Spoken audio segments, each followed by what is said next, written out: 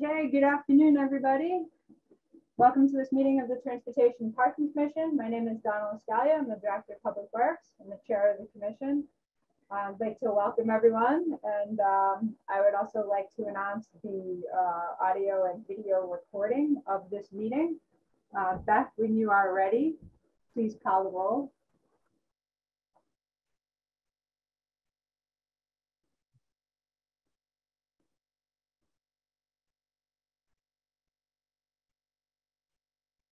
Sorry about that. For some reason, I wouldn't unmute me. Donna, are you here? Yes. Jody? Yes. Jamie? Yes. Devin is not here yet. Is that correct? That's correct. Diana? Nancy? Here. Karen? Here. Jamila? Here. Carolyn? Yes, here. Adam?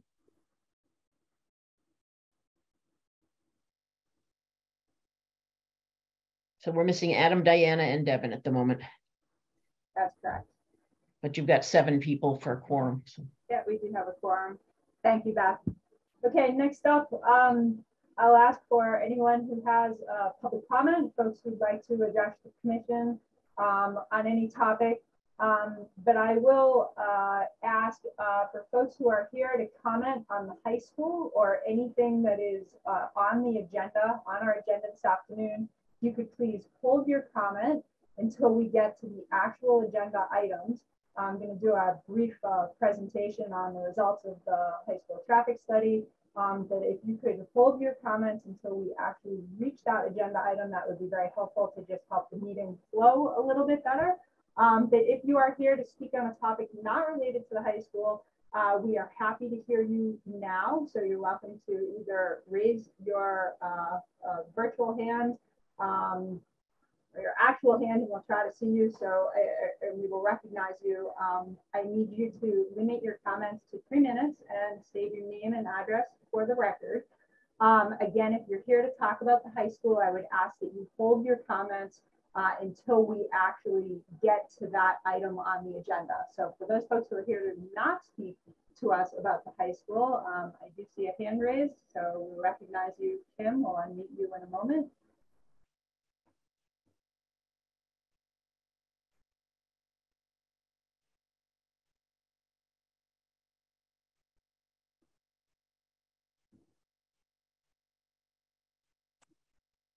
Did you call on me?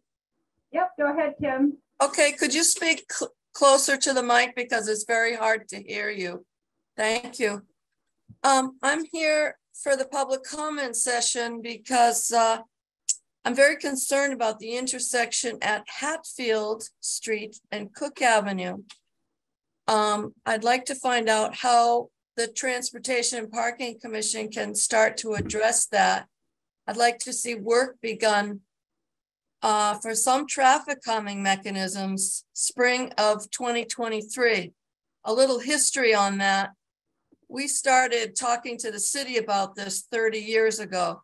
75 neighbors met with the city at the JFK Junior High School to talk about the dangers at this intersection and ask for help.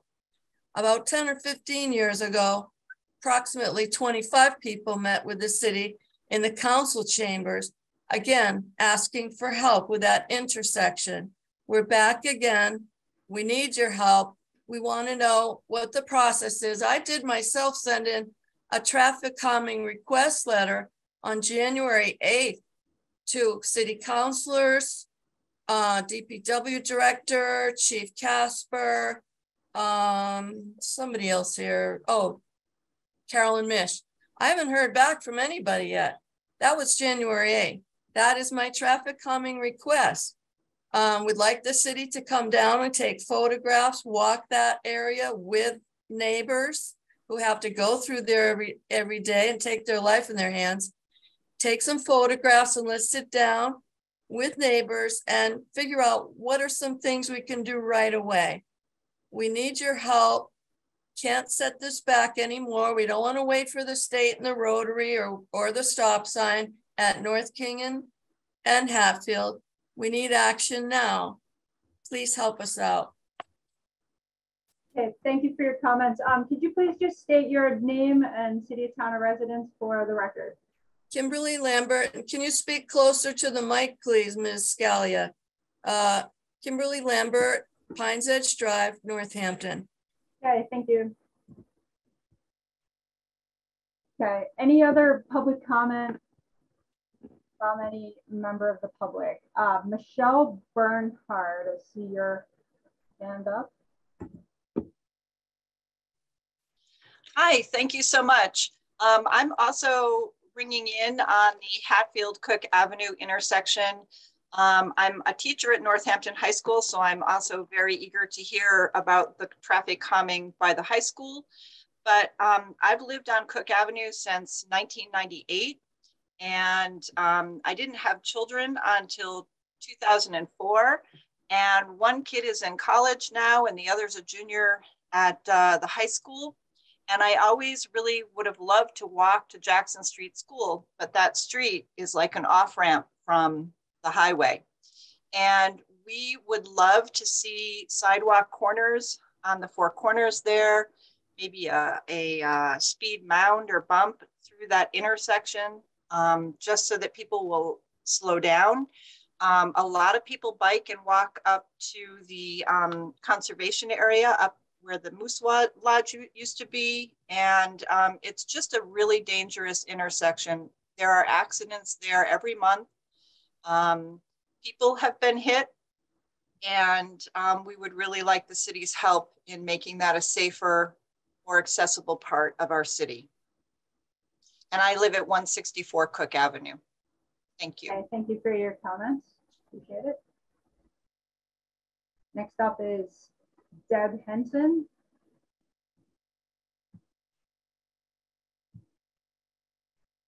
Go ahead, Deb.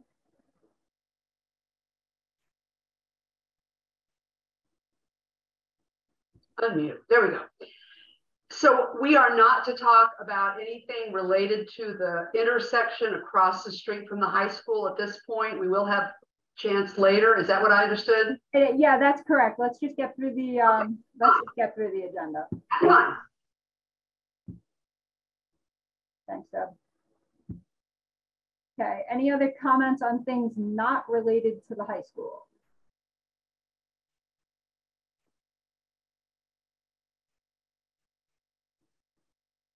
Okay, seeing and hearing none, we'll move on to approval of the minutes from the previous meeting, December 20th, 2022. May I have a motion for a positive recommendation, please?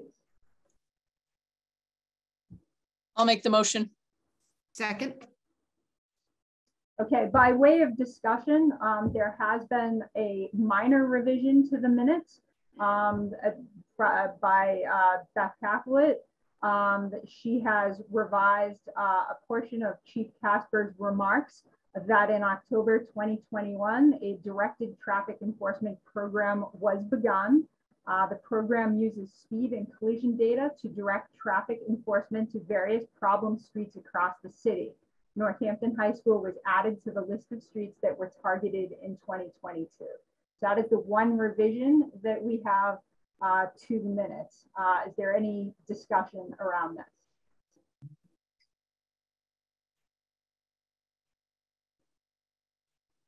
Okay, hearing none. Beth, roll call, please. Donna, Yes. Jody, Yes. Jamie, Yes. Devin, Diana, Yes. Nancy, Yes. Karen, Yes. Jamila, Yes. Carolyn, Yes. Adam,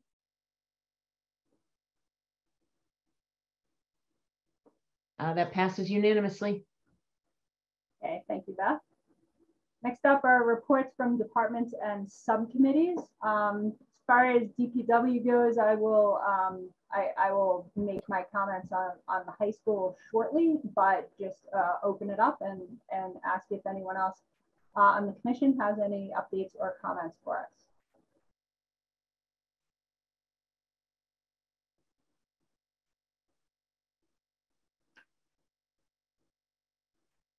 Okay, seeing and hearing none. Next, matters before the commission. First is an update on the traffic study at Northampton High School. So the way I'd like to do this is I'm gonna run through some history, sort of how we got to this place. I'm gonna talk about the results of Fuss and O'Neill, who are our engineering firm, who worked through this study for us. I'm gonna give probably between comments of between 10 and 15 minutes that just kind of give us an overview of what changes are actually proposed. And at that point, we will open it up to discussion from members of the commission and then also from members of the public. But I would like to recognize Mayor Chiara, who is here with us. And Mayor, before I get started, I didn't know if you had any comments for us or if you want to sort of kick this off.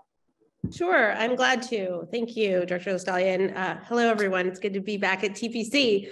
As you just heard from Director LaStalia, we have the Fuss and O'Neill study of the intersection at the high school and also had an opportunity to meet with them to ask some follow-up questions from the study. Since making this area safer is an absolute priority, we want to move forward as quickly as possible with the primary recommendation that the director will talk about. And the primary recommendation that will have the largest impact on safety, which is signalization at Elm and at Woodlawn. The engineering and design for signals and then installation takes quite a bit of time. I think people sometimes think that they're very easy to just hang lights, but it's a long process and it's also a very expensive process. So I've asked Director LaStalia to prepare what's needed to start this process as quickly as possible. So that's why we're here today to talk about this. There was also an order on the City Council's agenda this Thursday that appropriates $500,000 of ARPA lost revenue funds to begin the design, bidding, and construction administration for this project. There will be significant additional funds that will be needed to be appropriated as the project moves forward. But I think that this is a good use of these lost revenue funds to get this process started. And again, we're trying to, because we know that it will take some amount of time and we really want to move forward as quickly to make this as safe as possible. I wanted to appropriate some funds to make sure that we could get that process started. Director LaStalia will also go over some of the smaller recommendations that can be implemented more quickly, that we will move forward as fast as possible too. But it's really these two lights at these two spots are the main thing that Fuss and O'Neill believes will bring about the safest situation there. So I'm fully support doing this and doing this quickly. And I really thank you all so much for putting it on the agenda to talk about it. And I'm happy to hear your thoughts. And I will hand it back to you, Donna. Thank you, Mayor. I appreciate you being here. Beth, can you please have the record reflect that Devin Bruce has joined us? Thank you. So as I said, I'm just going to briefly run through a little bit of history around this area and then talk about some of the recommendations prior to opening this up for discussion. So if you'll just bear with me, this will be about 10 or 15 minutes and we'll try to get through it as quickly as I can while sort of retaining the content and the context. So it's important to just start with sort of timeline, recent history. How did we get here? So as most of you probably know, a cyclist was struck and killed by the intersection of Woodlawn Avenue and Elm Street at about 4:15 p.m. on October 8th, 2021. There was discussion following this crash at this commission on October 19th, 2021. School staff were present to give comments. Both me and Chief Casper sort of opened it up for comments from residents and folks who have experience in this corridor because we wanted to hear what folks' thoughts were on really kind of what we needed to pay attention to. And again, at this commission, we discussed the area in November and December of 2021, as well as February of 2022.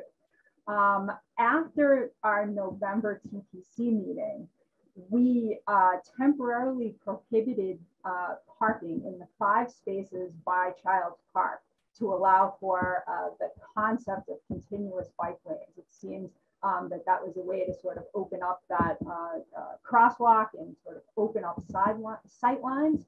And at the December meeting, a U-turn prohibition was proposed at the intersection of North Elm and Elm Street to reduce conflicts with pedestrians, bicyclists, and other vehicles, which ultimately went to City Council, was approved, and was signed and implemented. A year ago, so at the February meeting last year, we announced our plan to hire a consultant to study traffic in the vicinity of the high school and to provide recommended safety improvements. So it has been nearly a full year since we engaged the engineering firm of Fuss & O'Neill, and now we're here to talk about what they have found. In the meantime, the Northampton PTO, and I would just like to acknowledge the efforts of the PTO and particularly Megan Peck, who was just very excellent to work with, and great lines of communication and talking about what we could do to make this area safer, and just sort of brainstorming ideas around traffic safety. But they conducted a survey which received over 500 responses. There were 7 multiple choice questions regarding how safe the respondents felt before the start, during, and after school hours. There were a lot of concerns raised regarding near accidents, high speeds, chaotic and overwhelming intersections, and drivers not yielding to pedestrians. I think the takeaway was, there's a lot going on here. There were a lot of suggestions, with the most repeated one being an added light for people to cross. That was actually sort of signalization of the intersection was kind of a suggestion that was submitted to us by a lot of folks. These survey results were shared at this commission among city staff, and also with the engineering firm Fuss & O'Neill. We've also received multiple traffic calming requests for streets surrounding the high school from folks who have been involved in a variety of near misses, or who have witnessed near misses. So now a little bit about the area. The high school borders both Elm Street and North Elm Street. To make this easy, I tend to refer to the Route 9 corridor. So we all know, we're talking about sort of the main roadway here.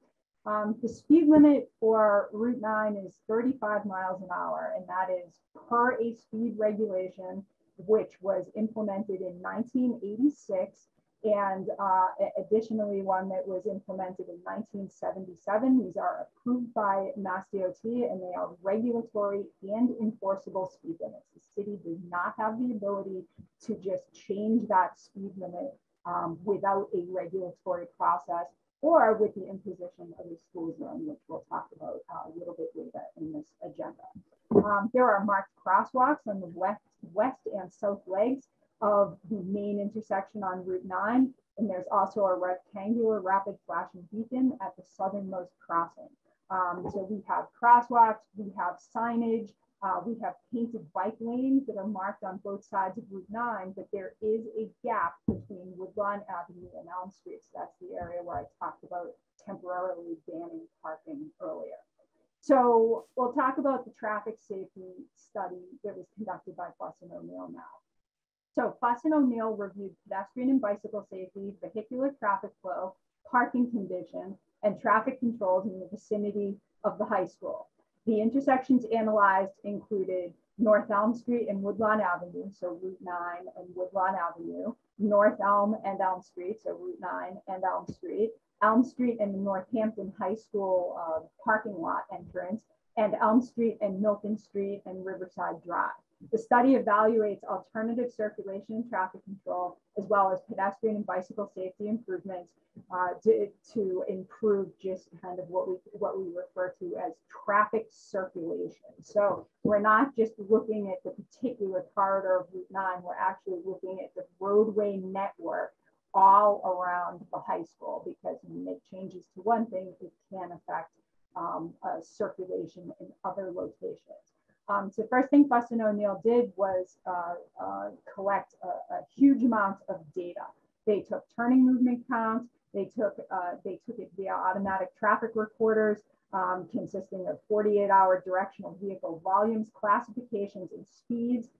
They also pulled the crash history between January 2017 and July of 2022. They looked at parking occupancy and just general field observations. And I will also add that Chief Casper and I, members of the PTO, Councilor Foster, the mayor, all of us have been present at various times to look at traffic circulation, to see, pick up, drop off, what is, how are people walking, where are they walking, how are they driving? So, not only is it data, but it's also like, what's actually happening? Let's put eyes on this and see what's actually happening. So just a few kind of data points to sort of inform the conversation here. Speed and volume data collected April 5th, 2022. Woodlawn Avenue posted 25 miles an hour, 85th percentile speed, 34 miles an hour.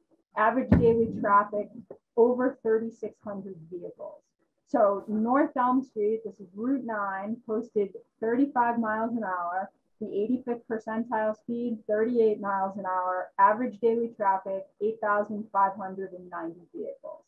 Elm Street posted 35 miles an hour, 85th percentile, 35 miles an hour, average daily traffic, 6,003 vehicles. Crashes, North Elm Street and Elm Street, we've had 12, North Elm Street and Woodlawn, we've had 5, Elm Street, Milton Street, and Riverside Drive, we've had 4 crashes. So that's over the past 5 years. October 8th, 2021, as I mentioned, there was a cyclist fatality at the North Elm and Woodlawn intersection. And North Elm and Elm Street, so Route 9 and Elm Street, have had 2 pedestrian collisions, September 2019 and January 2022, and obviously countless near misses that I'm sure many folks have witnessed. Parking occupancy on a typical school day. On Route 9 between Woodlawn Avenue and Elm Street, on the school side, those on-street parking spaces are generally 67% occupied. In the Northampton High main parking lot, it is generally 82% occupied. Field observations. Those doing pickup and drop-offs tend to ignore the no parking signs on the park side of Elm Street and then perform a 3-point turn to return to westbound Elm Street. At Elm, Milton, and Riverside, drivers tend to ignore the stop bar on Riverside Drive and stop at the crosswalk to have better sight distances. This is a frequent thing that we see in intersections where the stop bars are set back too far from the intersection. Folks sort of creep over the stop bar or creep across the crosswalk. That's a phenomenon that we're seeing there. Also some confusion on who may have the right of way at that intersection. It's a little bit tricky there. When we engaged Fuss and O'Neill, what we asked of them was to review the network, pull data, make field observations, but we also have to guide them and say, these are the things we want you to look at. So what did we tell Fuss and O'Neill to look at? We looked at actually closing off the intersection of Route 9 and Elm Street. So just close that right off, no vehicular traffic allowed. Not a viable option due to traffic volumes.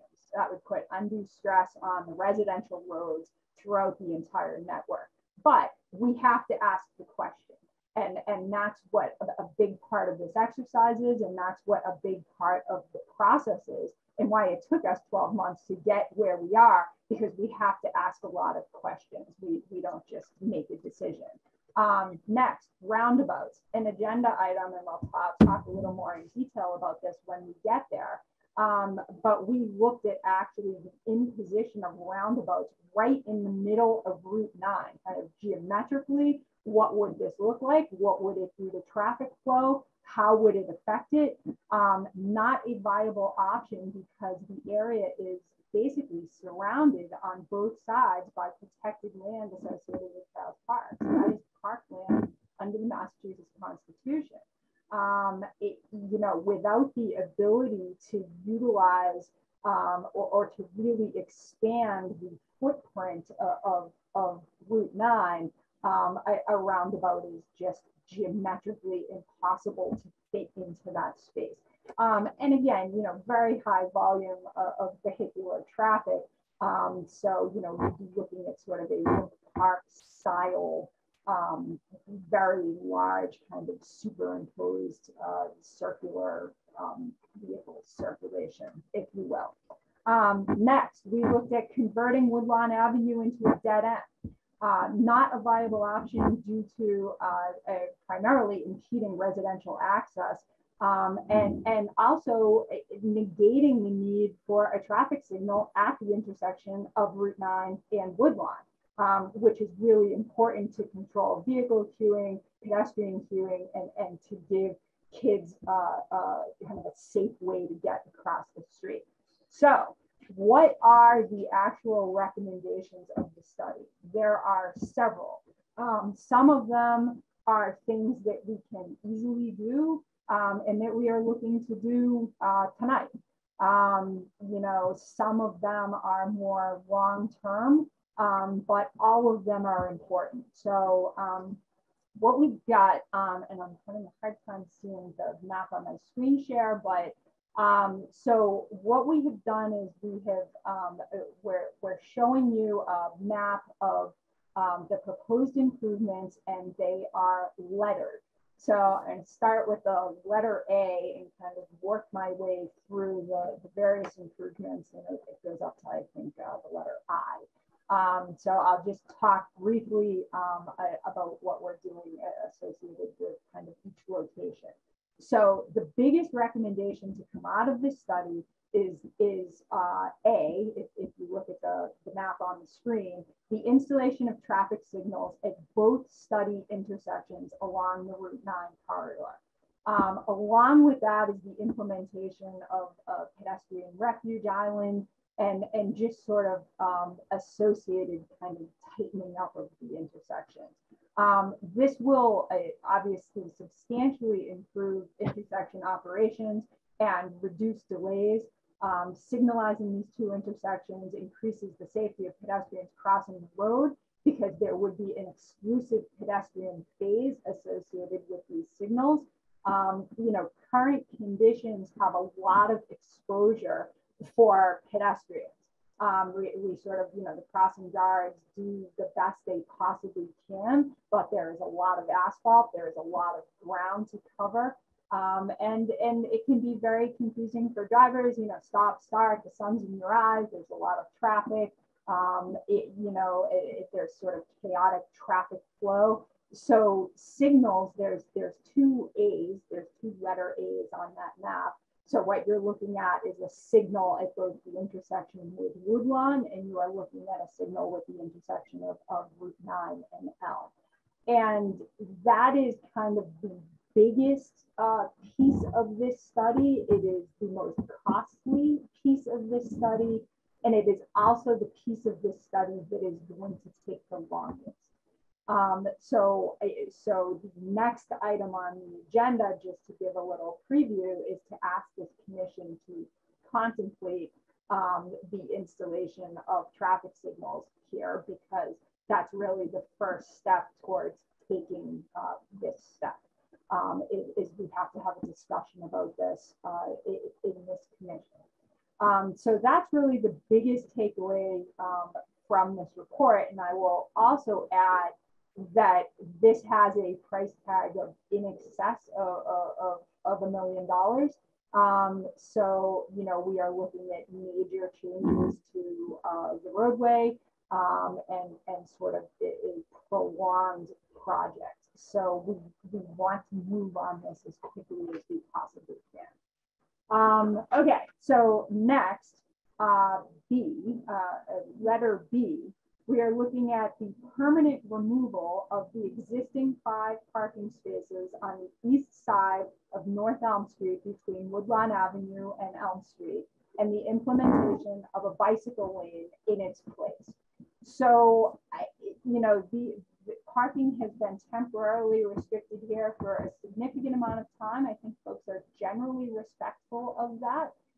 But what we are looking to do is a permanent parking restriction here and a restriping of the roadway in the spring to have a continuous bike lane, but with permanent signage restricting parking here. So again, you know, pick up and drop off operations can certainly lead to a high volume of folks trying to cross the street, and cars parked in this location are really hurting sight lines, and they're really sort of infringing on the ability of bicyclists to have continuity in this section. So again, as sort of a preview of what's coming up on the agenda here, we are going to be asking for a vote tonight for this afternoon for a permanent parking restriction in this area, a positive recommendation from this commission, and then movement to council. Next, item C. We're looking to construct a bump out on the west side of North Elm Street to replace the existing 50-foot long painted bump out that already exists. You know, the idea behind sort of a physical barrier in the street versus a painted barrier in the street, it definitely has a traffic calming effect. Both can have a traffic calming effect, but obviously the physical impediment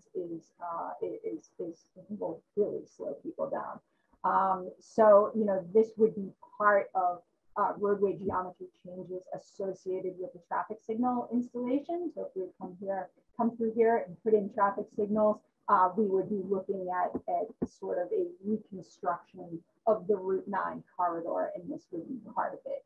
Item D, we'd be looking to create a pickup and drop off lane inside the high school parking lot and implement one-way traffic during pickup and drop off times. So, you know, this is about sort of internal parking circulation at the high school. And that is a conversation that we can have if we remove buses from the parking lot. And the bus traffic in the parking lot is very difficult, I think, for the folks operating the buses and for the folks trying to work around those. So that brings me to item E, which is to reopen the section of road that passes in front of the high school and construct a one-way bus lane for student pickup and drop off. So this was something that was in operation years ago for those folks who've been around long enough to remember it. You know, one of the challenges with this was bad geometry at Route 9 and Woodlawn. It was a very confusing intersection. You know, buses had a hard time kind of making that swing. And there were a lot of vehicle conflicts there. So with the imposition of the traffic signals on this corridor, the expectation would be a very orderly traffic flow. But item D, which is new circulation in the parking lot at the high school, really is contingent upon reopening that section of roadway in front of the high school in order to get the parking lot relieved of buses so that we can focus on car flow. Next, F, create a dedicated parking lane on the north side of Woodlawn Avenue. So this has actually already sort of been accomplished through our line striping contract last year. We attempted to have our contractor grind out the double yellow center line on Woodlawn Avenue and shift it so that cars parked on Woodlawn would have a little bit more space to park and then two travel lanes. You know, because geometrically we don't have perfection in our right of way, we don't necessarily have a wide enough space to achieve complete symmetry in what we were trying to accomplish. And anytime you're trying to grind off, you know, old pavement markings, it's just not the best case scenario. But this recommendation has already been sort of pseudo implemented, if you will. Next is G, add a pedestrian refuge island between Riverside Drive and Milton Street. And that now we're sort of shifting off of Route 9 to this area, and G and H are sort of related, because what we'd also be looking to do is realigning Riverside Drive and shifting the stop bar north. Because as we talked about, we just have a confusing intersection and folks are sort of rolling into crosswalks and the stop bars are sort of set back a little bit too far. So we'd be looking just to sort of geometrically clean up this intersection and tighten it up for folks both in cars and on foot. And then the last piece of this is item I, turning Milton Street into a one-way between Elm Street and Ormond Drive. Converting Milton into a one-way southbound decreases conflict points at this sort of geometrically difficult intersection. And it also allows space for a dedicated bicycle lane. And we would expect that this, again, would improve the overall circulation of traffic in the area. So, the total cost for everything that I have just talked about, including signals and geometric changes, we're looking at about $3 million, and that's in today's value. So, depending on how long it takes to implement, we could be looking at a price tag in excess of that. So just a couple more words and then I will stop. One of the things that we try to do is move as quickly as possible. But we are a municipality and we are governed by very strict procurement procedures. We have considerable amounts of design that we have to do on any roadway improvement project. If I were to send this out to design today, I would expect it to take 12 months. So any geometric changes to a roadway, to install a signal or realign an intersection and to examine potential utility conflicts and drainage needs, and am I trying to build something on top of a water main, and what do I do about that? I would expect a 12-month process to sort of vet this project and generate actual construction drawings, which could be used to bid the project. So this is why we're having this conversation now, with the hopes that we may be able to mobilize a contractor in the construction season of 2024. So not this construction season, but the next one. So that is the executive summary of Fussin O'Neill's report. I do have two people here representing the high school. So I would like to recognize them and ask if they have any comments for us. Tammy, I'm gonna unmute you, and please, if you could just tell us your position with the school for the record. Hi, I'm Tammy Lieber. I'm the transportation director at the schools. I'm loving the plans. I'm telling you that getting the buses out of the parking lot is probably the best idea. I don't know why they ever closed that road. And I'm not sure why. I think it was to increase a park and something out in front of the high school. But I think opening that up and the 2 traffic lights will definitely help. We've implemented in the last year and a half, we're now at 3 crossing guards out in front of the high school. And I'd like to have 4. I'd like to have 1 down in Milton, but unfortunately the hiring process has been a little difficult, as we all know. We've put 3 crossing guards there to keep traffic flowing as fast as possible, because it is a huge street, and that way we have somebody on each side of the street, so we're only walking halfway across, just to keep traffic flow going. It's a tricky situation. I'm loving how much they actually did around the entire school. Going into the parking lot and redesigning the pickup and drop off is wonderful. It needs to be done. I can't say too many bad things about the whole study. I think that what you're proposing is just great. And I'm just glad for all the work that everybody's put into it. The PTO that really did that study ahead of time that we got a lot of good feedback from. I'd like to thank you on that. I'd like to get it done as soon as we can, but I know it's going to be something that's going to take a little while to do, but I'm very supportive of this whole thing. Tammy, thanks. I appreciate your comments. I would ask Chief Casper, if you wouldn't mind, would you just kind of brief us on the efforts that your department has been making in the area around the high school, just sort of in the interim while we were waiting for this study? Sure. Yeah, so what we're doing now is, as Beth mentioned at the beginning with the change in the minutes of the last meeting, we have a directed patrol program that we put in place in October of 21, and that we use our resources as wisely as we can with the limited resources that we have. So what that is we collect data, and then we use that data where we know we have identified problems to target our enforcement efforts. So after some of the incidents that we've had in the area of the high school over the last year or so, we've added this area onto the list. So you're more likely to see marked units out there conducting traffic enforcement and watching for a variety of different violations. Some areas problems are just speeding. In front of the high school, it's speeding. We have concerns around the crosswalks that we're watching, handheld cell phones, handheld operation of electronic devices. So they're really watching for those different violations. So you are more likely to see officers out in front of the high school along that stretch of North Elm Street. And the second thing some of you may have noticed over the last week or 2 weeks is we put up a temporary speed display sign to help remind drivers of how quickly they may be going and not realizing it. But where it's posted right now, if you pass the hospital on your right and you continue kind of down the hill a little toward the high school, that's where the sign is posted. As you may have also noticed, it's currently not working because it works on batteries. And unfortunately, our batteries only last so long.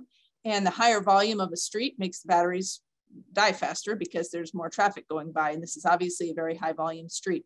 So we will try to change those batteries out when we can and keep that sign there. Those are signs that are really proven to slow vehicles by maybe 3 to 4 miles an hour over a 1 mile period. When you install those, we've had good success with the permanent ones that you may have seen across the city. I know when I come into work in the morning, I'm coming into South Street and that sign is there, and it's a very helpful tool to remind people that they're entering a new area and to remind them of their speed. So those are the two short-term solutions that the police department is doing right now, just to have some visibility there and help educate drivers about their current speed. Thanks, Chief, appreciate it. All right, now I'd like to just open this up to any members of the commission who have any comments about the summary and about Professor O'Neill's findings. I don't know if anyone on the commission has any comments on this. Councillor Foster, go ahead. Thanks. And actually, first, I just want to start by acknowledging that how much has been done and how much has been done kind of behind the scenes, and how quickly you, Director LaScalia, and Chief Casper and Mayor, to have your support on moving forward with this. It's fantastic, and I'm really pleased to see this and to see the financial order on Thursday's agenda. So just a huge shout out and thank you to start. And then just a question, Director LaScalia, thank you for the really helpful overview. If you could go back to the section right in front of the high school. Yes, that area where there's E, you can't see my cursor. The section E with the, oh no, I'm sorry, C, on Elm Street itself. And there's the bump out that's the proposal is to make it permanent. And it looks to me, is that a bike lane then between the bump out and the traffic on Elm Street? I see, it looks like a very narrow strip. Yeah, sorry, I'm just looking at my sheet here, which is easier for me to see. Yes, it is a narrow bike lane. Yes. I guess the only question I have, and looking at it, and I just, you know far more about this, but I'm wondering if it's possible to protect that bike lane. But actually, I'm talking myself out of it as I'm seeing the bike lane come through the intersection. And I know that's challenging in other sections of town where like the lane's protected and then it's not and it's moving around. So is that why to continue it straight through that intersection? Yeah, and I think that one of the things, when we put this out for design, so when we engage a firm to actually design this, I mean, this is a conceptual plan. So when we engage a firm to actually design this, give us a plan that we're going to hand to a contractor, those details can sort of be worked out, and maybe the lane could be expanded or shrunk or protected, depending on a variety of factors. This is very conceptual level at this point. So certainly like not for construction, but certainly something we can pay attention to. Okay, great, thank you. Carolyn, go ahead. Yeah, I'll first start by saying I think the other piece of the recommendations, and correct me if I'm wrong, Donna, is that they're recommending no parking there at all. So that line of curbing conceptually should be continued all the way through to the edge so that there wouldn't be a conflict with cars trying to pull in and park there. Isn't that correct, Donna? And I think they just didn't have the drawing right. Yeah, I think there's some conversation about, you know, in the area that says C on the plan, you know, are we actually looking to allow cars to park here, you know, as they are now? Because I believe that the high school sort of uses these spots for particular occurrences when maybe there's accessibility challenges, they can't be accommodated in their parking lot. So I think that that's sort of a design conversation about, you know, will there be parking on the side of the street, or are we going to completely remove it? So the other comment I just wanted to raise was, I think Tammy had asked about why the through traffic had been eliminated in the first place in front of the high school. And you had mentioned, Donna, that it was a serious safety concern. And to just clarify that opening this lane is really just for buses only.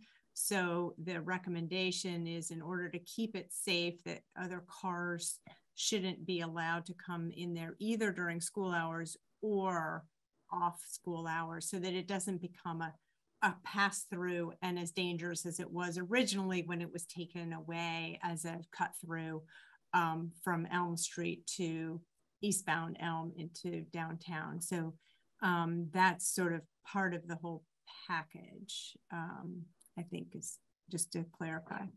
Yeah, I appreciate that, Carol, and that there would absolutely be a restriction on passenger vehicles through that area. This is about buses, and it's about improving circulation in the area by giving the buses a dedicated place to be, and we would not want to mix the cars in the buses, because that's sort of the phenomenon we already have going on. So thank you for that.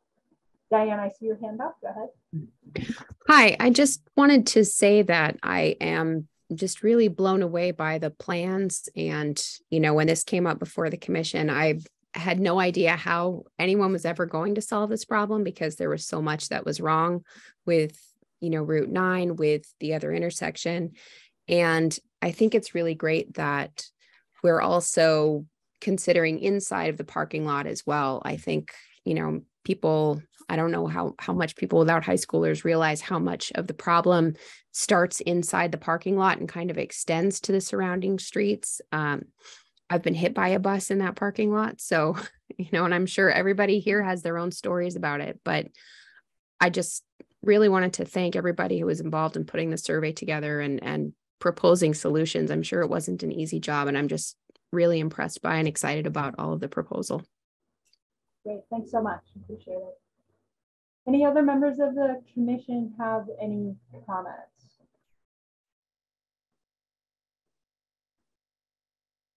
Okay, so at this point, I do note that we have several counselors with us. So I do want to recognize them as Counselor Jarrett, Counselor Nash, Counselor Maori. And I just want to recognize that you're here and thank you for coming.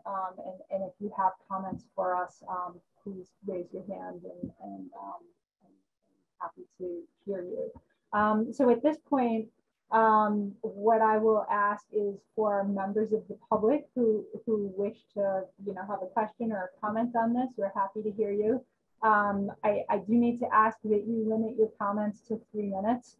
Name and address for the record, please, as we do have a little bit of an agenda to get through after this, but would like to hear what folks have to say on this. So first up, James Lowenthal.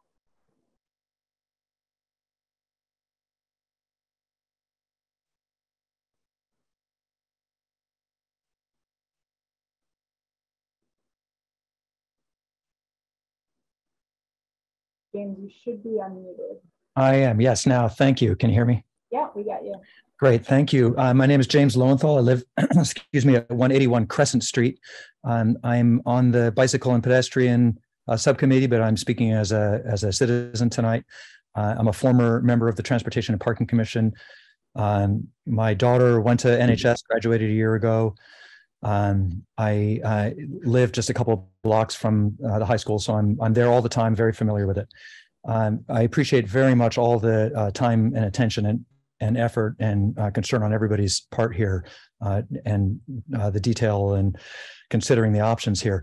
My concern is that it's related to the city's policy that for the last 10 plus years has been, whenever possible, to avoid signalized intersections in favor of roundabouts, because roundabouts are much safer. Okay, so we can't do a roundabout here because there's not room.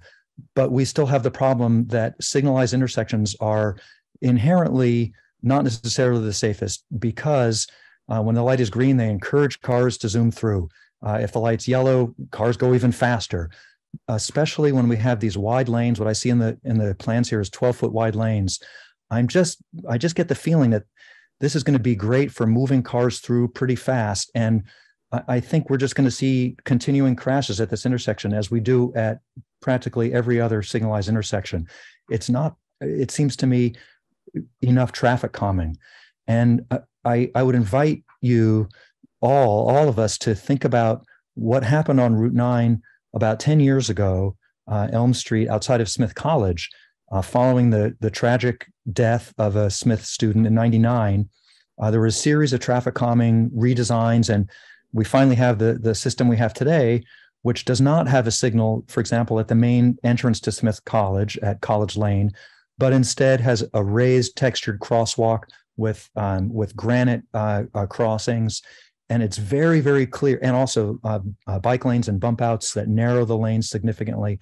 We used to have double jeopardy, where there would be two cars going one direction. One car would stop for a pedestrian. The other car wouldn't see the pedestrian, would try to pass, really endangering pedestrians on a regular basis. It's completely changed now because of the traffic calming that's gone in there without a signal, but just by narrowing and raising and texturing the crosswalk. Instead now, cars stop, at the drop of a hat. When I come out of College Lane on my bike, I don't even have the right of way. Cars have the right of way, and they stop for me. The culture has changed there, and I just want to encourage us to make sure that that's not the treatment that we want to do here as well. And if the engineers have studied that, I would love to see what their reasons are for rejecting that model in favor of signals. Thank you very much. Thanks for your comments, James. Next is John Engel.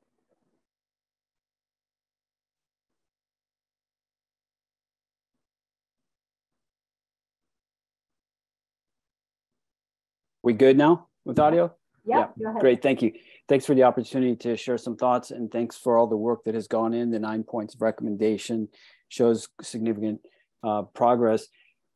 I am at 21 Sumner Avenue in Florence. I have a daughter at the high school who routinely bikes and walks through the intersections in front of the school, and an 8th grader who will be there next year. I was also a first responder for the accident in November when the boy was struck at the crosswalk on the westerly side in front of the building. So I have quite an invested interest in the outcome here. If it's at all possible, I would like to briefly have access to screen share to show some photos of the crosswalks in front of the school while taken in the evening, just in case the commission has not seen what those crosswalks look like under the night hours. Is that possible? Yeah, John, I think what I would ask you to do, just in the interest of time, because we do have a full agenda, is if you would not mind emailing us those pictures, and I will be certain that they are distributed to the commission. But I can't give an outside non-commission person screen share in a meeting with this. Yeah, happy to do that. Suffice it to say that the intersection closest to Woodlawn, the crosswalk rather closest to Woodlawn Avenue, is well illuminated with a light over each side of the street near the crosswalk.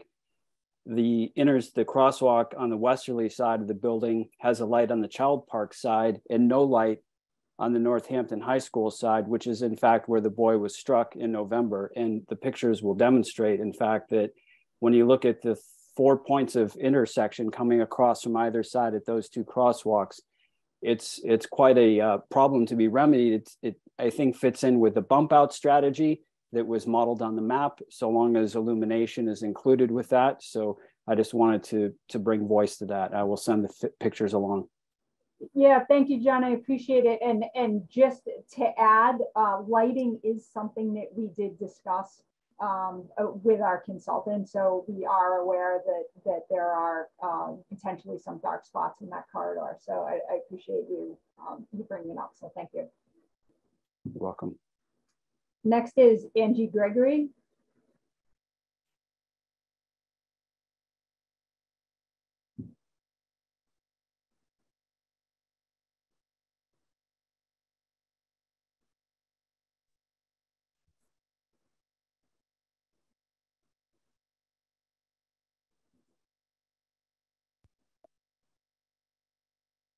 Thank you. So yes, my name is Angie Gregory. I live at 595 Haydenville Road in Leeds. And I echo all that's been said already and understand the immense amount of work that goes into things like this. And to give a little bit of context to other people in this meeting, similar to James Lowenthal, I hang out on the Bike and Ped Commission. I'm not necessarily an official member, but I was a recent graduate of Smith College as an Ada Comstock scholar. And I took a broad scale design class where I decided to focus my work on some of the needs that were coming out of the Transportation and Parking Commission related to traffic calming. And so gratefully, the city now has a traffic calming manual, which I worked with Donna on, and in terms of the language. And I understand that there's like a multi-step process to this. Any kind of street altercations are going to take lots of time. And as we've seen, many, many months just for the planning, let alone the implementation. So one thing that came through doing the traffic calming manual was that there are little things that we can do, before some of these larger things can happen. Putting that aside, I'm thinking as also a parent of a high schooler. So I had a daughter who went through all 4 years already and graduated, and I have a son who's a freshman now. And both of them took the bus. We lived farther than a mile from the school, so that was available to us. And I would encourage for any other, high school family or representatives of the high school who are on this meeting or this call to consider really encouraging the use of the bus, because I know that they're underutilized, and that can be a short-term solution that reduces the amount of congestion and the amount of conflict, and also the amount of traffic, which I believe also creates pent-up, drivers who want to speed through because they've been delayed. If we're utilizing the resources, and not only would taking the bus mitigate on climate because you have a lot less personal vehicles dropping off one child, you're reducing the congestion. So I just would encourage that as a immediate short-term solution that people can, people can access who have students in the school. And I don't know if Tammy Lieber has any kind of input on how people can join into the bus mid-year, or what, if she could speak to how underutilized the buses actually are. Thanks, Andy. Thank you. Okay, next is Elizabeth Horn.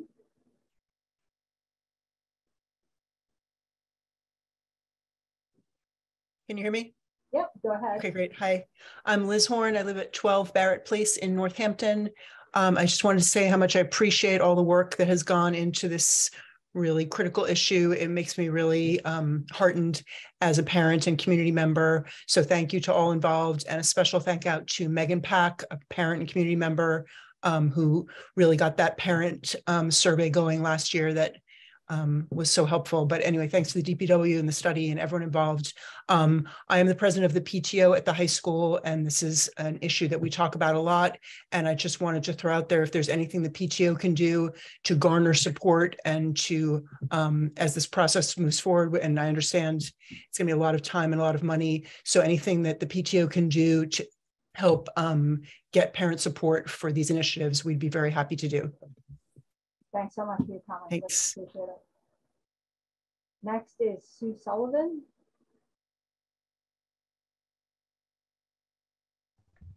Hi, everyone. I want to fill the thanks for the study. I'm very much in agreement with it. And I wanted to say also that in the meantime, we need to do something about the lighting that the previous parent mentioned.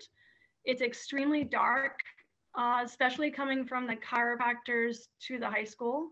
And I've crossed that many times for nighttime high school meetings because I teach at the high school, and almost been hit several times and had to run to the island in the middle. So if there's anything temporary that the city can do for lighting, even if it's just like throwing something up there, I think it would be much appreciated, and definitely has a lot to do with continuing safety until this project can be finalized. And then one last note I want to make is that the walkway that is in the former Childs Park property from Elm Street going to the high school is really uneven and needs to be totally dug up and repaved. It's not accessible at all for anybody who's disabled. It's very, very bad shape. And then the last thing I would say is that we would definitely need a crossing guard once the bus street lane starts to form. Thank you. Thanks so much, Sue. Next is Rebecca.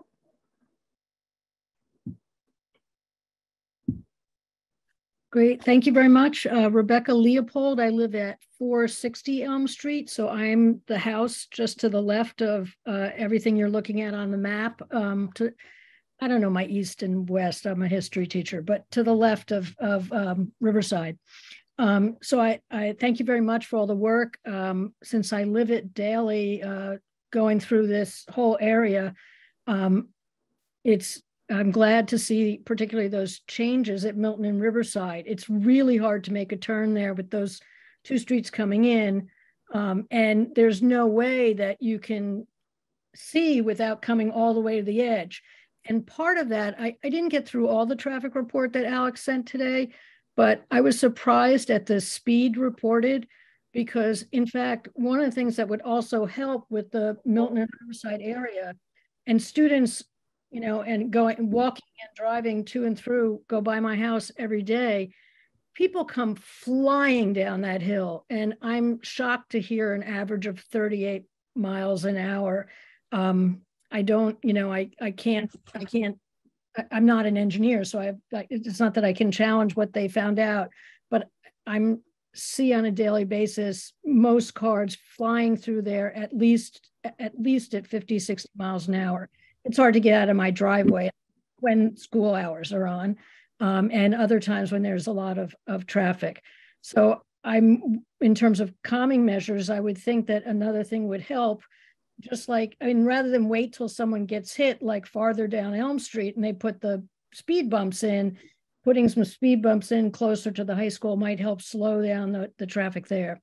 And I guess long way off when this is finally implemented, that hopefully these changes will mean people aren't blocking the road going from Elm Street up towards North Elm Street, but certainly the signs that were put up didn't stop the cars from parking there and stopping there. So, I don't know if that's something that the city takes care of or the high school needs to take care of, but after a short while, the parents ignored all those signs, and then that crowds everything up. And then my last, I guess, question or comment is, I was glad to hear, because I saw it in the report, that you're not recommending stopping the left turn onto North Elm Street, and you're not recommending one way at Woodlawn. At least that's what I'm hearing, because that would make already difficult movement for folks who live in the area. It's not really crowded except when the school's going in and out for the most part for those turns. So I'm hoping that that's correct, that those things are off the table, even though the engineers suggested them, since I didn't hear you talk about it. Thank you very much. Yep, thank you. Next is Megan. Hello, I'm Megan Peck. I'm not sure why my camera is not working.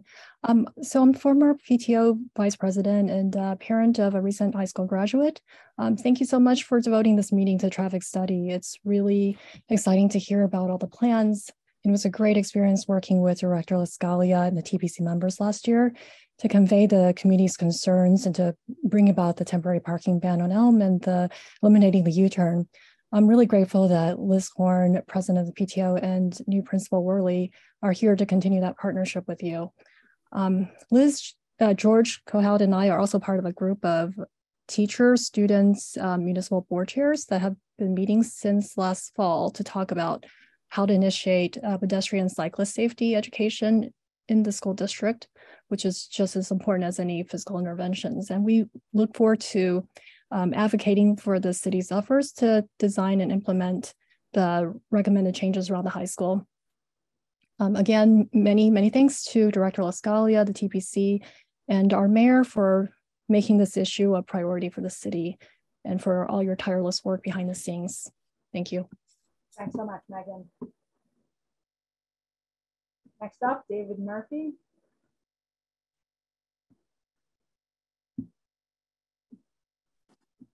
Hey there, good evening. Hey, one thing, by the way, David Murphy, I've lived at 70, 76, and 78 North Elm, one of them since 1970. So that's like 53 years right here watching this unfold. Was the start time ever studied? Because having been here when school started earlier, the problems really got bad once school start time got moved up to match morning drive time. I saw the traffic studies, but did they ever examine, you know, if this thing shifted back to earlier school start, would that alleviate some of the problem and get us out of the 9 o'clock drive? Glad to see you're opening up the street in front of the high school. You have to ask Mary Ford why she had Brett bury that in the day, but that was not very enlightened. And I actually can send you a great video I shot in 1972 at the high school of the buses actually using that street. I'm glad it's still under there. Woodlawn Avenue, it sounded like one way on Woodlawn was still an issue. Thanks for explaining why the yellow line goes all over the place now. But it would be great for this parking if you actually marked it for spaces. I know on North Elm Street, our driveways get encroached on as people try to walk as little as possible to get to the high school. So both on Woodlawn and around the high school, you do want people to park. If you could mark those parking spaces, that would be really good so they don't encroach on driveways as it gets tighter. And again, Hope Woodlawn is, if you're making Woodlawn one way, Councilor Foster will be back to you about traffic calming on Massasoit and Franklin, because those people are just going to go down another block and come over that way if they can't come over this way on Woodlawn. And I'm glad the legislature lets you put a school zone out there now. You can drop it down to 25, but Woodlawn's been 25 for some period of time, and people are going at least 10 miles an hour faster on Woodlawn. So to make that actually work would take some enforcement to make those school zone lower speeds actually really happen. Could you scroll back over to the plan where the intersection of North Elm and Elm is? Because I agree that crosswalk, several people have said it's dark. It's very, very dark there. The bike lane marked B, is that going to go all the way or just up to those crosswalks? It already extends. It already extends beyond those crosswalks. So what we'd be looking to do is just have continuity. The final design of that whole corridor would answer that question better than I did right now. Yeah, because I know up where I'm at 78 where I'm looking out the window and I don't see it out there now. It's on the other side, but I don't see it out there. And if cars have been parking up there past that intersection with North Elm, and if it's there, they're parking in the middle of it. I do agree with the thought of taking out the parking in area C all the way down, you know, because cars pulling out into traffic is some of where this problem comes from. So that would be great if you could make that bump out, go all the way down to near Woodlawn and get rid of that parking there, because that does create congestion there. And also the U-turns that people drop their kids off and bang a U-turn, go the other way. Enforcement on that would be really, really good. Let's see what else I've got for you here. Spikes and signals. I'm assuming with the signals that left turn, as somebody spoke earlier, the left turn from Elm to North Elm is probably okay if there's a signal there. Without the signal, that gets really, really backed up. And as I said, the school zones are good. marked spaces, we talked about that. Yeah, I guess that's. Yeah, I was going to say thank you for your comments. I got to keep this moving. That's probably my 3 minutes, Jenna. That's your 3 minutes. I appreciate it. Thank you so long. Thank you. Next up is Ben. Hi, thanks for giving me opportunity. I'm not sure if I'm audible or not, but no, we can hear you. Go ahead. Okay, great. So yeah, I appreciate all the work being done. I kind of want to echo James Lowenthal a bit in that this is a design that really is all about moving cars as quickly as possible and could be modified to be focused on bicycle and pedestrian safety. So some of it, I think, is a question of what do we actually want. And I know this is a preliminary design and schematic and that the details could be worked out. So I like a lot that happened down with the circulation down in the parking area and the business of moving the buses into their own drop-off zone. That is a great idea. The bike lanes are right now unprotected bike lanes, and Councillor Foster brought this up as well.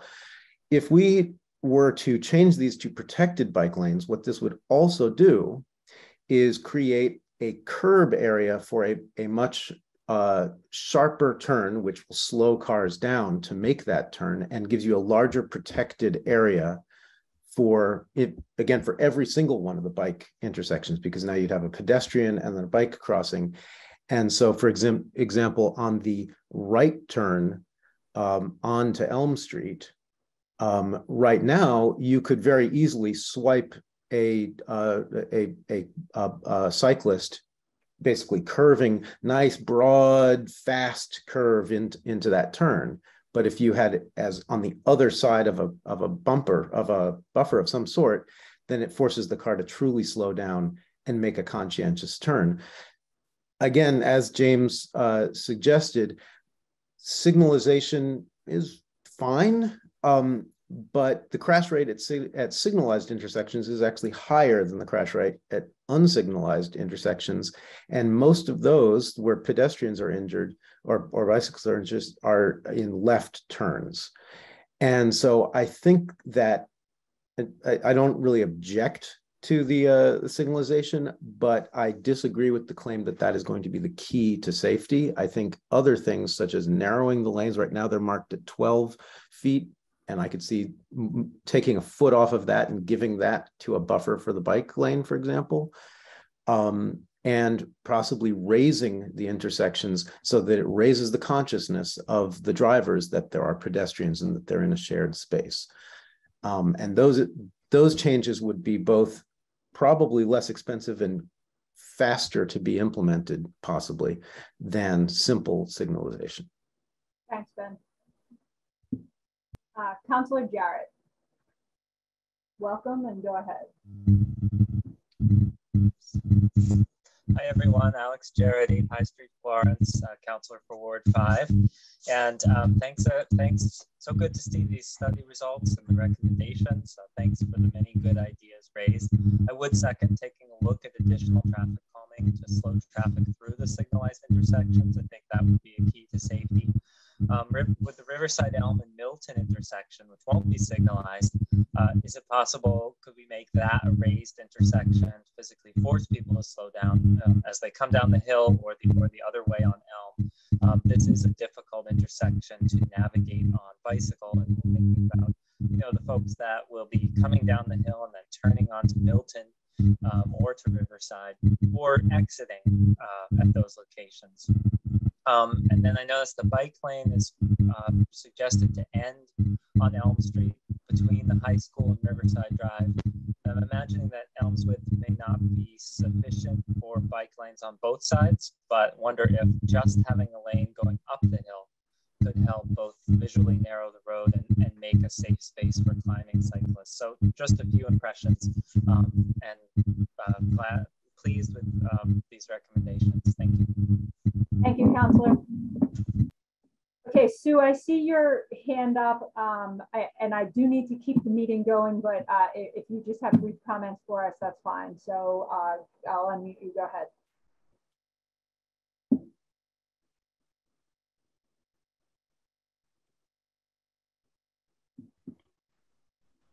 Okay, thanks. Quick comment is that the school committee is going to be sending out a school start survey to Northampton High School parents and community members within the next 2 weeks, according to Gwen Agna. Thank you. Okay, thank you, Sue. Okay, George. Go ahead. Good afternoon, everyone. George Cohout. I live over on State Street in Northampton. I want to echo also a couple of comments that have been made today and appreciate very much the efforts of the TPC to look at this situation in kind of a quick way. I know it took a while for the report to come out, but it's very thorough and accurate in many of their recommendations. I do want to echo James and Ben regarding the signalization of these intersections. I think that there may be alternative ways to do this, such as down at Smith College and other places in our city. It's unfortunate that there isn't room here for a roundabout, which I think in a smaller scale would be really helpful. I know Director Lascalia spoke about it earlier, but it seems with Child's Park and other areas there that there could be some rerouting, at least of that a roundabout by one of those intersections. I also want to echo Angie Gregory that we really need to look at alternatives to just creating a better space for vehicles, because this isn't just at the high school. We have these same situations across all of our schools in the city, cars coming and queuing up, parents who are unwilling to let their children walk or ride their bikes to school. So there's really kind of a cultural work that needs to be done for sure around the ability of children to get to school without individual cars. I haven't met the transportation coordinator, but I look forward to having a conversation with her because I'm very unfamiliar around the economics of bus transportation. I know that's a serious consideration for the city budget. But if we're going to try to meet our carbon goals for the city, this queuing of cars at our grammar schools, JFK, the high school, the private schools in town, we really have to take a serious look at that. Signalization also creates a queuing situation for cars and idling emissions that I would hope we could reduce by other means and not just adding more signals to this stretch of the road. And I realize too, this just isn't the Northampton students and their parents, it's also the workers at Cooley Dick who use that road all the time, the residents nearby.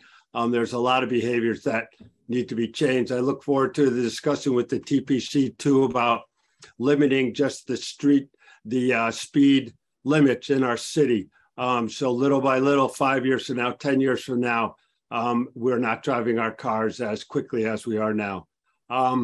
Thanks, that was really quick. I appreciate everybody being here tonight, and I'll go back on mute. Thank you, George. So I appreciate everybody's comments. We do have 3 agenda items to get through. And I want to just ask if any are 3 additional agenda items to get through that do require action by this commission. So I'll ask you to sort of close this agenda item out. I will just ask if there's any other members of the commission who have any further comments on this before we move on to the rest of the agenda.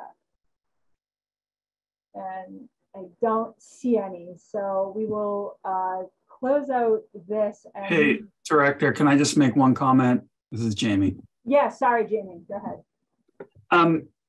Yeah, I mean, I don't exactly understand the process here, but I do appreciate the comments about the traffic lights. Honestly, it was the only really disappointing thing to me in the plan, despite my appreciation for its thoroughness. If there is a way to somehow evaluate whether speed tables or some unsignalized option is available to us as this moves forward, I think that would make sense. It certainly would satisfy the overwhelming, messages we're hearing from the community here. Yep, your point is very well taken. I mean, a big part of this analysis when I talked about what did we ask Fuss and O'Neill to do? Can you make Woodlawn a one-way street? Can you close off this intersection? Can you drop a roundabout into the middle of Route 9?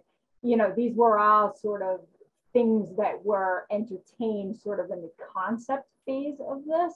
Now that we have a recommendation, certainly as part of the more nuts and bolts design, we can look at a variety of ways that we can design this that could potentially satisfy some of the comments that we've heard here today. And that's why we have, we want to get comments, we want to hear this feedback so we can share this with our consultant. So that's, in terms of process, I think that's how we move forward here. Yeah, well, that's great and encouraging. I'm glad to hear that. I have one other comment I'd like to make. There was at one time someone came before the commission and said that the handicap spots that are currently in the circle at the high school, to get up to the auditorium, there's stairs and all this. And this person had said that was a burden to them to have to navigate all of that. And so if you're taking on the whole park area and the bus lane and all of that, I just thought it might be worth considering a handicap spot up in that area. Yep, thank you for that comment. And that was actually part of our conversation when we met with Fuss and O'Neill about this. That was actually part of our conversation to talk about, how we could potentially look at accessible spaces. Great. Thank you. Thank you. Any other members of the commission have a comment before I move on in the agenda here? Okay. All right, thanks for a good discussion. Next up is discussion of and vote on signalized intersections on the Route 9 corridor by the Northampton High School in accordance with section 285-51 of the Code of Ordinances, which is the Complete Streets Policy. So just a little background, section B7 of the Complete Streets Policy states roundabouts, which are the favored intersection treatment except in the center of Florence and downtown, should be used instead of signals whenever possible. Roundabouts and mini roundabouts should be evaluated during the preliminary engineering analysis for all intersections being considered for significant reconstruction, realignment, signalization, and four-way stops. The Transportation and Parking Commission shall approve any decision to use a signal instead of a roundabout except in downtown and Florence Center. So this is from our Complete Streets Policy. Now, I just want to be clear on sort of what we're asking here. The TPC is an advisory commission. We make positive recommendations, we can make neutral recommendations, we can even make a negative recommendation about various things related to Traffic City. From a procedural standpoint, in order to move forward with the design here or a redesign of this Route 9 corridor to satisfy our internal city ordinance and our internal policy, we need to have a discussion about whether roundabouts are feasible in this location or if they're not feasible, and if they're not feasible, a signal in their place.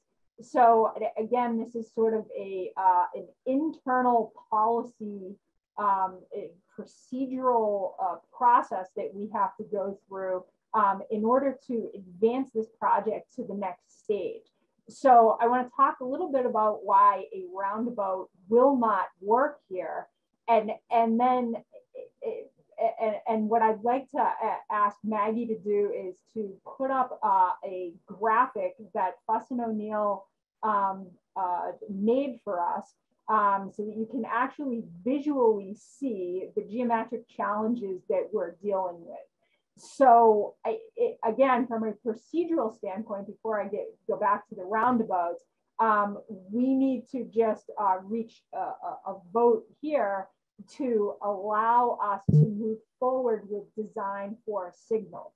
Part of that design for signals can be the further exploration of other traffic calming advancements. But what we're looking to do today is we can't put a roundabout in, and here's why. So now to the graphic that you see on the screen in front of you, there's a few different things going on here. There is parkland, which is protected under the Massachusetts Constitution, that cannot be touched except by an act of the legislature. So this is sort of the equivalent of, in the words of a dear colleague of mine, pushing a very large rock up a very steep hill in order to get an act of the legislature to sort of remove land, remove protected land from parkland status. What we asked Fuss and O'Neill to do was impose a roundabout or two roundabouts into this corridor and geometrically see what it would look like.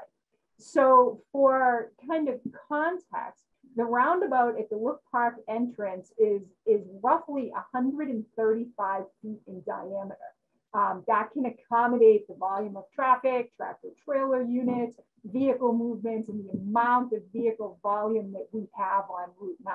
So that's the sort of space that we would need. Now, that's just what worked in that geographic location. Every geographic location is different. We could be looking at, up to 150 feet that we would need, just kind of depending on the topography. So, from a geometric standpoint, we do not have appropriate right-of-way in this corridor because there is protected property on both sides. The triangle of land to the left on that graphic that you're looking at, and the more familiar Child's Park location on the right-hand side are both protected land under Article 97 of the state's constitution. So superimposing a roundabout into that triangle of land and into the parkland on the right, it is just not possible. There is no shifting of the roadway that can happen in order to buy us the necessary space. So mathematically, geometrically, it just does not fit. And that graphic really says it all. So that's sort of by way of explanation, how we arrived at the signalization of this intersection, because a roundabout is just not a viable alternative here. So again, with the signalization of the intersection, we may be able to achieve other traffic calming goals. But from a traffic flow standpoint, roundabouts are not possible. So what I would like to do is, do I have a motion for a positive recommendation for the signalization of the two intersections, Route 9 and Elm Street and Route 9 and Woodlawn? Positive recommendation, or a motion for a positive recommendation for the signalization of those two intersections in lieu of a roundabout. I move a positive recommendation for the signalization of those two intersections.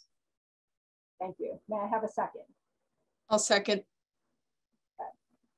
Now I'd like to open this up to discussion from folks on the commission, if any. Carolyn, go ahead.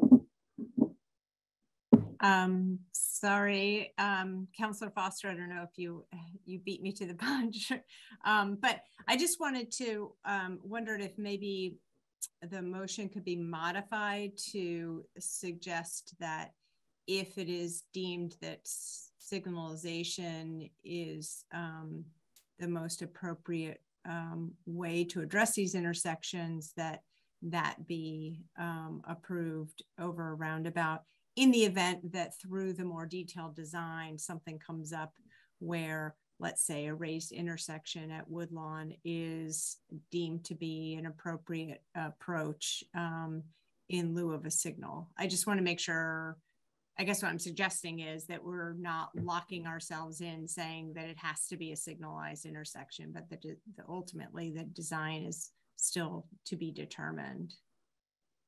Well, for the counselors on the commission, I guess, or for other members, correct me if I'm wrong, but I believe that this is just us sort of approving that we would be willing to accept this. But we would be willing to accept signalization, understanding that a roundabout is not viable. That's my read on this, but it is not binding. Our vote does not bind us to signals instead of something else, except for a roundabout. I would just say, I think the motion should say exactly what you just said. That it's not the binding part, but that that roundabouts are not feasible here. So if the solution is signalization, that the TPC recommends that approach or something like that, which is just a little bit of a tweak of the original motion, I guess, if that makes sense. Okay, so I guess I would ask the counselors to procedurally help me with how to amend this motion to Councilor Foster. Go ahead. Yeah, as the motion maker, I can amend it. Mayor, did you want to pop in? I'm not sure if procedurally you had something you wanted to add there.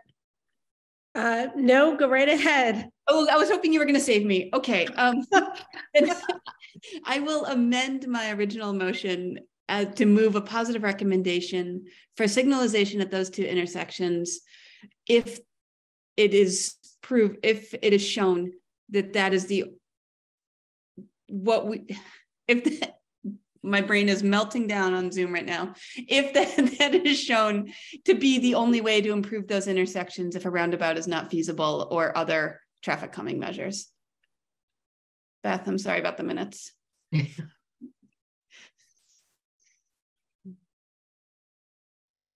So that needs a second.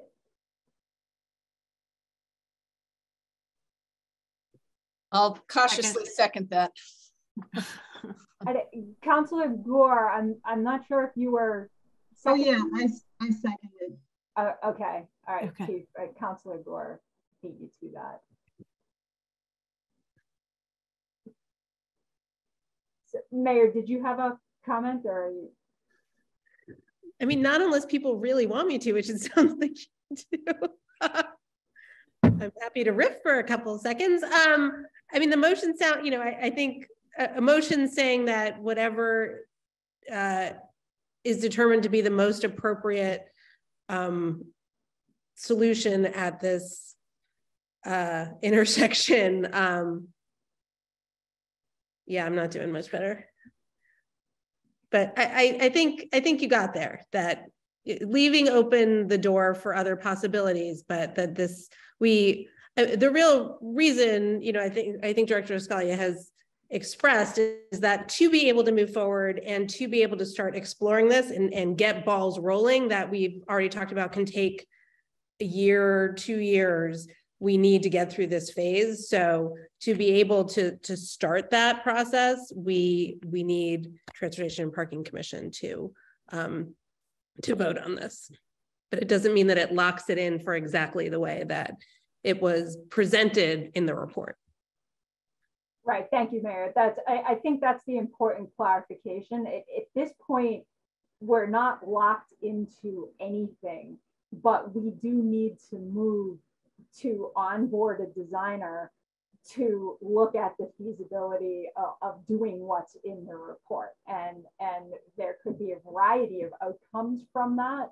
But what we do know is that geometrically, roundabouts won't fit. That's what we do know. And there's really nothing you can do to make them fit. So now it's just a question of, okay, we know they're not going to fit. So how do we best move forward? So I think that's the crux of this vote. And again, it's something that is required by ordinance, and that's why we're having the conversation. Adam, go ahead. So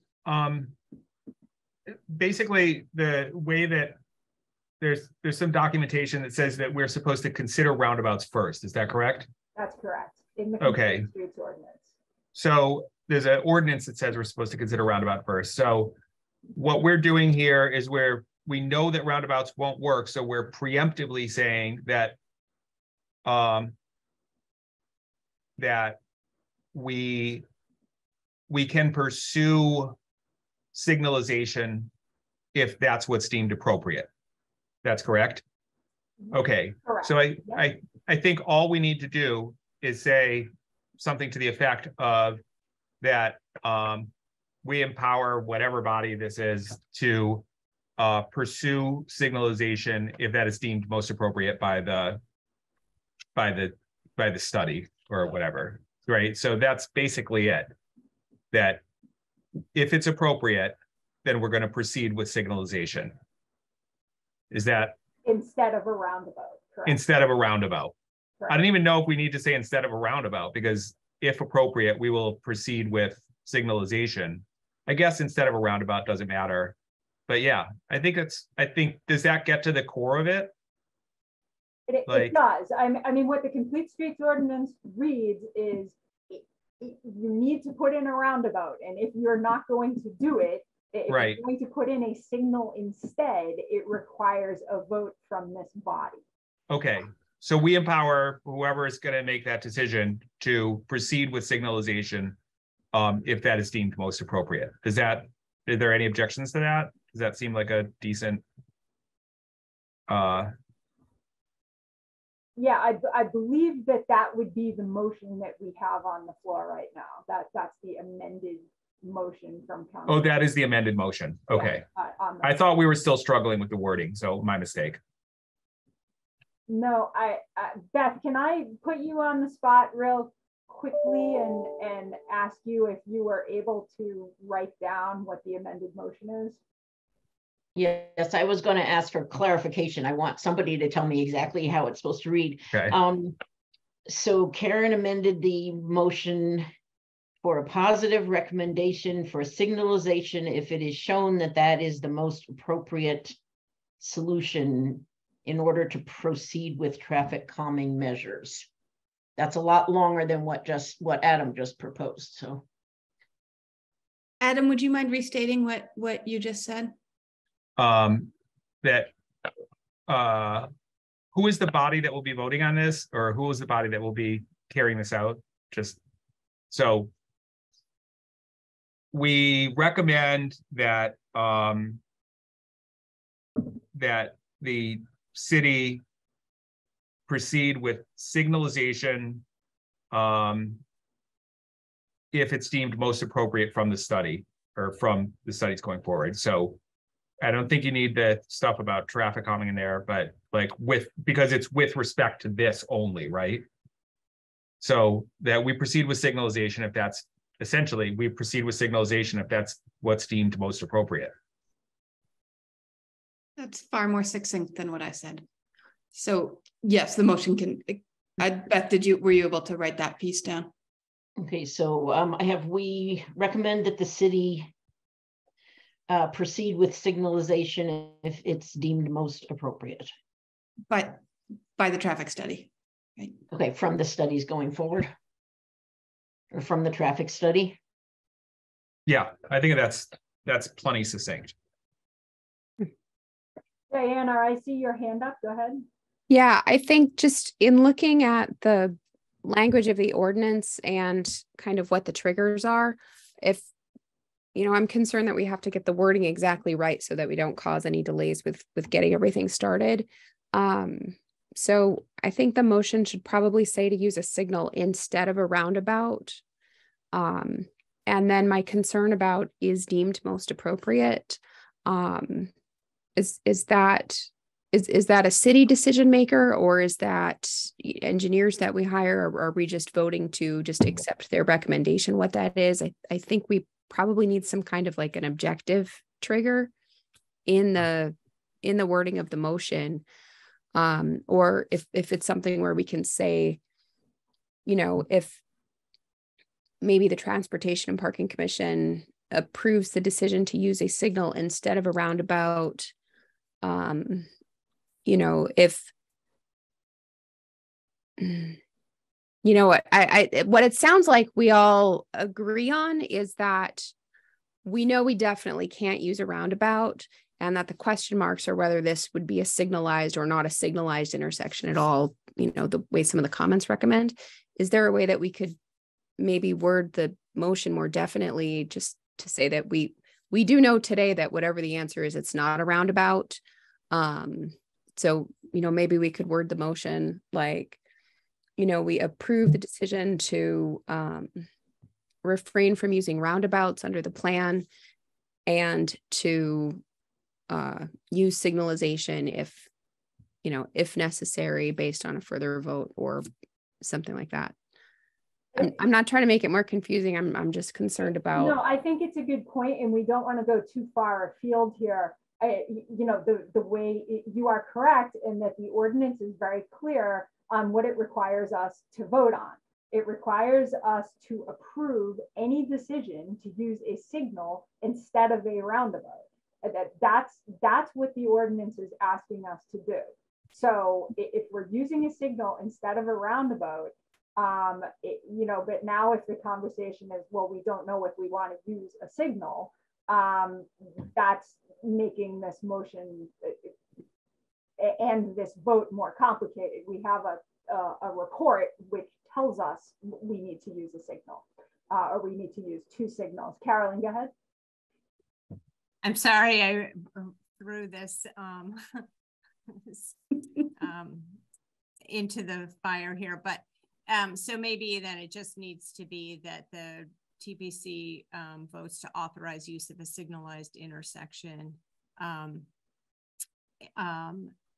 in lieu of a roundabout at this location, if it's, you know, and leave off the part about if it's deemed appropriate, because I think that's going to come out in the study. I mean, you know, as we hire an engineer to do the design, we've taken in these comments, and so I think that further engineering will determine whether or not, and I'm sure the cities actually would like to save resources and not spend money on a signal if it's at all possible. So I'm not entirely backtracking. I'm just saying the way to maybe make the motion is that the TPC approves the use of a signalized intersection over a roundabout, given the circumstances or something. Yeah, I appreciate the clarification, and I think we've sort of come back around now, because we do have to, as Diana said, stay true to the language in the ordinance. What are we actually voting on? You know, and in terms of roadway alterations are ultimately delegated by the mayor to the director of the DPW, and that's how we do roadway construction projects. So this vote is not binding in that it does not bind us into using a signalized intersection. It just approves that we can do so instead of a roundabout. That's what this does. The final roadway design will be recommended by me and approved by the mayor, and that's consistent with how we do all projects throughout the city. So that's sort of the decision-making tree and how we move forward, if that's helpful for folks. So given that Donna and Carolyn are, now I have TPC votes to authorize use of a signalized intersection over a roundabout. How's that sounding so far? And then what's the last part of the sentence? I don't think you need anything after that. Or just at these two intersections. At the two intersections, yeah.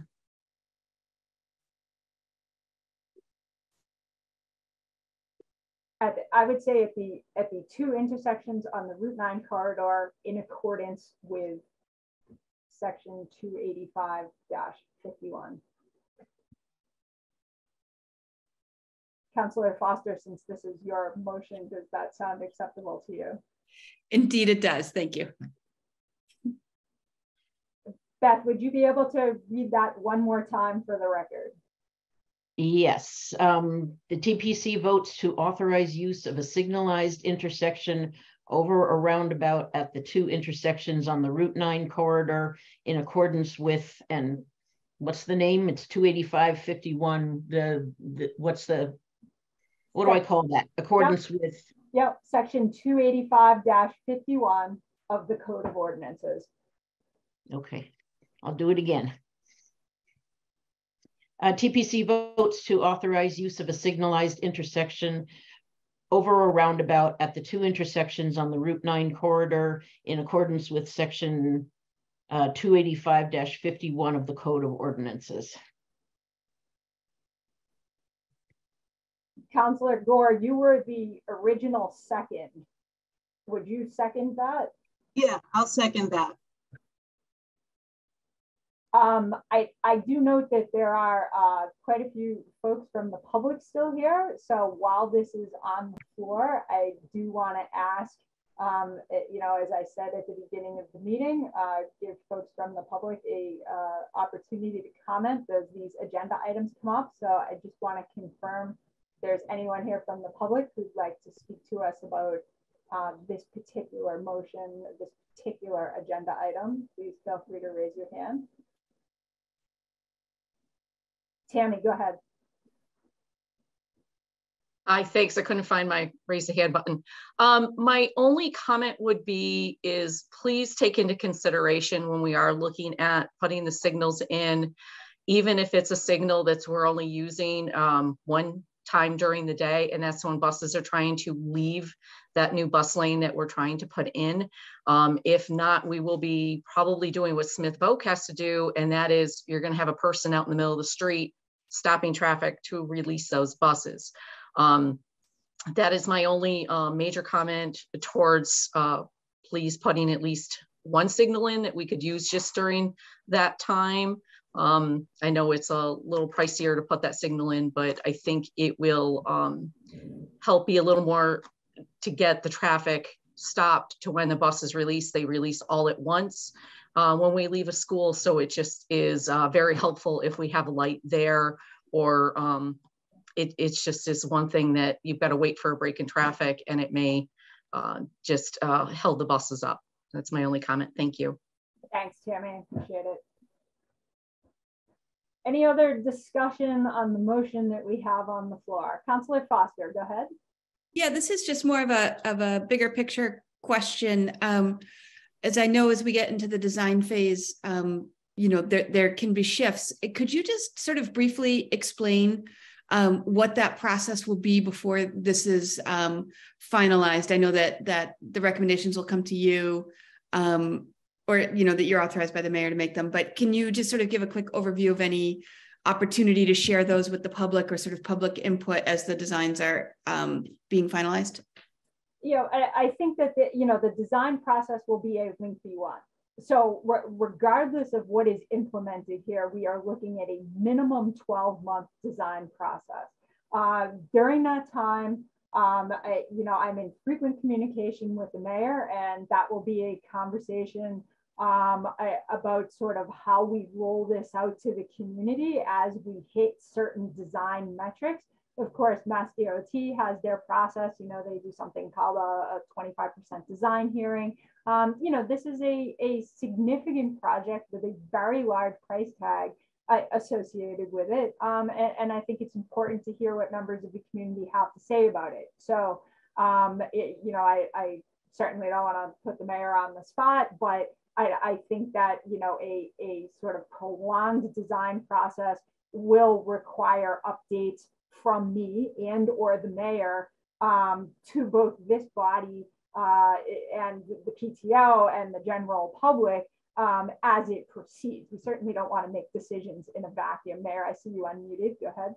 Yeah, excuse me. I was also just going to say, you know, what I mentioned at the very start of this meeting, there are going to need to be further appropriations for this. It's, you know, it's we have sort of seed money to get it started, but we're going to have to go to council multiple times probably, and we need to figure out how we're going to fund the rest of it. So there will definitely be kind of opportunities in different ways to talk about what the plans are, including at council around appropriations. Thank you, Mayor. Anyone have, hopefully council that answered your question. All right, anyone have any further comments around this before we move to a vote? Okay, motion is on the floor. Beth, please call the roll. Donna. Yes. Jody. Yes. Jamie.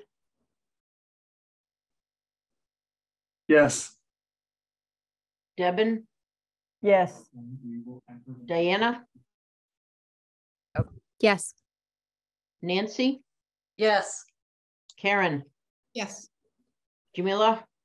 Yes. Carolyn. Yes. Adam. Yes. That is unanimous with 10 people, 10 members. Thanks, Beth.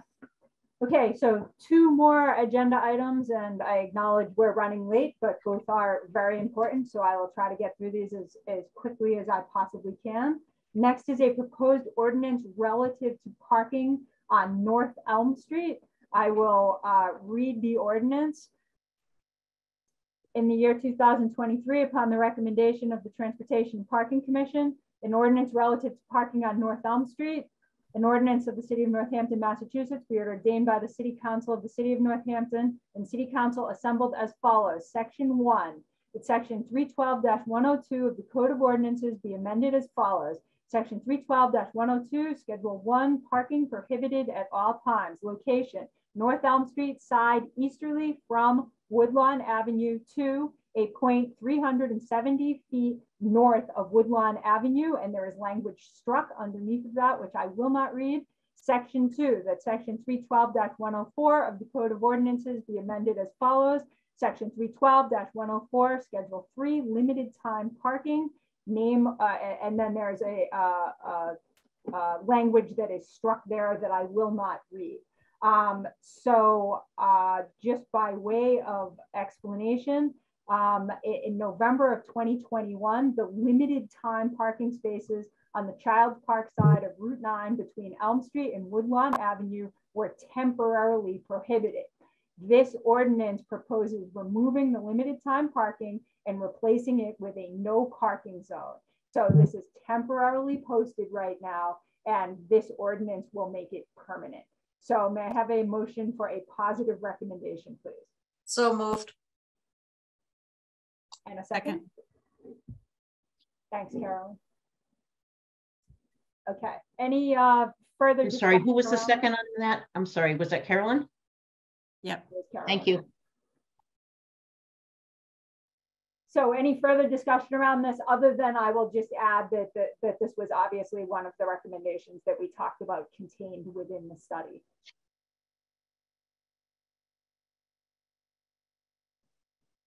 All right, and now I'll ask if there's anyone from the public who has a comment on this proposed parking restriction. Happy to hear your comments if there are any.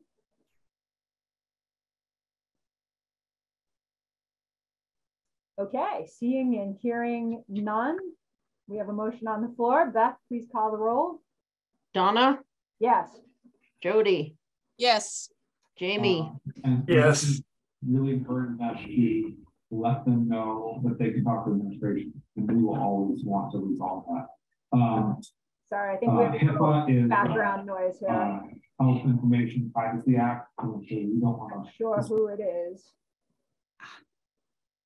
So we're always careful to do that. So, so I know that some of you have been hearing about our challenges. How about everyone check their mics for me? Thank you. Director, I think that was Debin. Okay, thanks. Appreciate it. So Debin? Yes. Diana? Yes. Nancy? Yes. Karen? Yes. Jamila? Yes. Carolyn? Yes. Adam?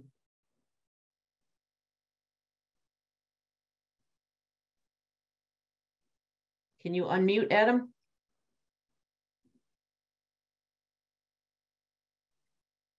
Yes. Thank you. That's unanimous with 10 yeses. Okay, thanks, Beth. All right, last agenda item, proposed ordinance relative to school zones. I'll read the ordinance. In the year 2023, upon the recommendation of the Transportation and Parking Commission, an ordinance relative to school zones.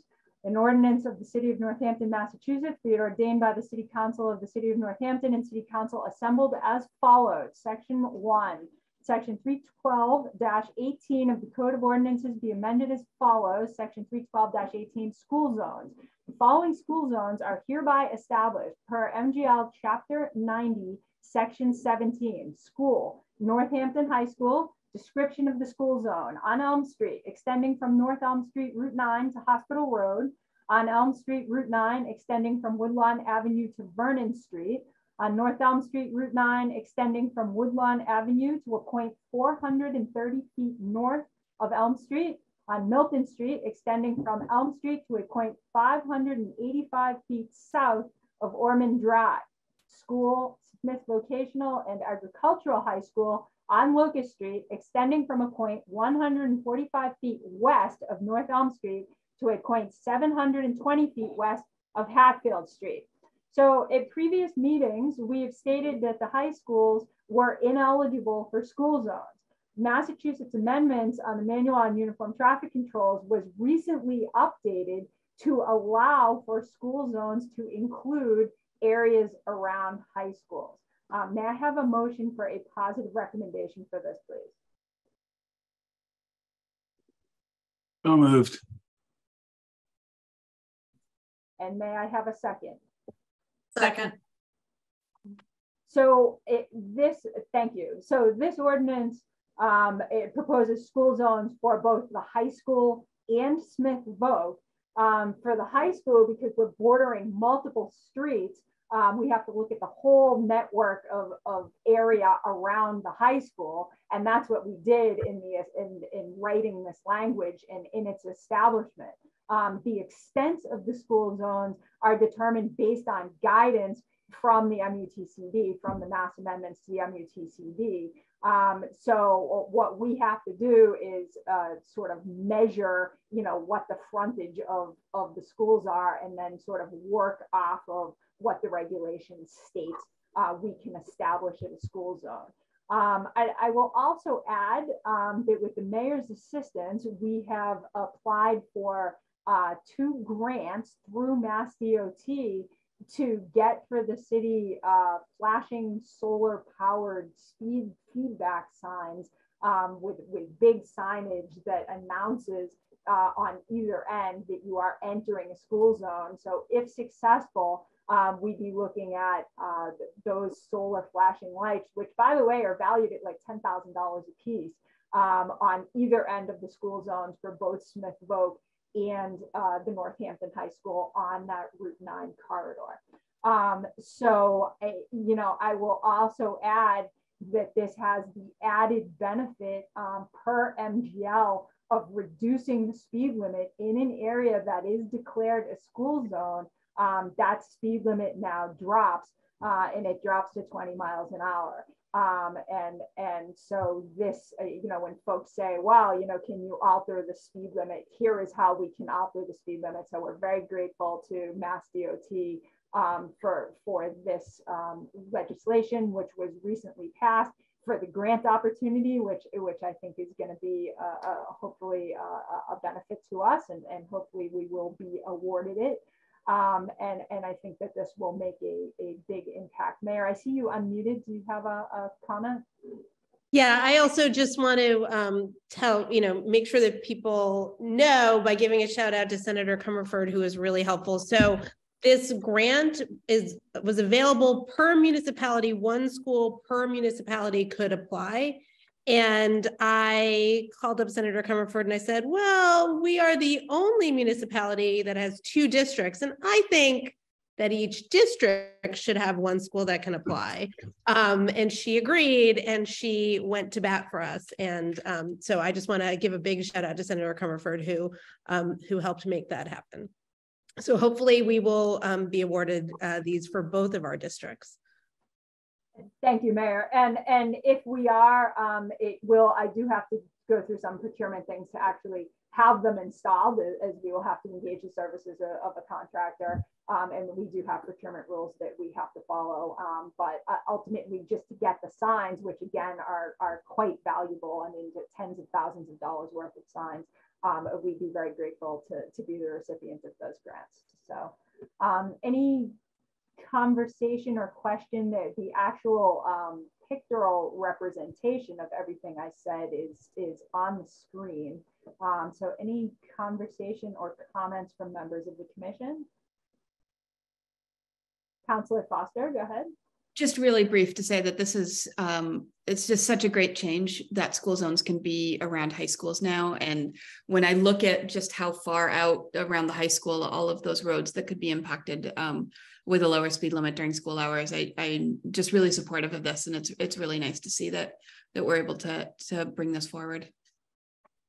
Thank you, Councillor. And now, Councillor Nash, I see your hand up. Welcome.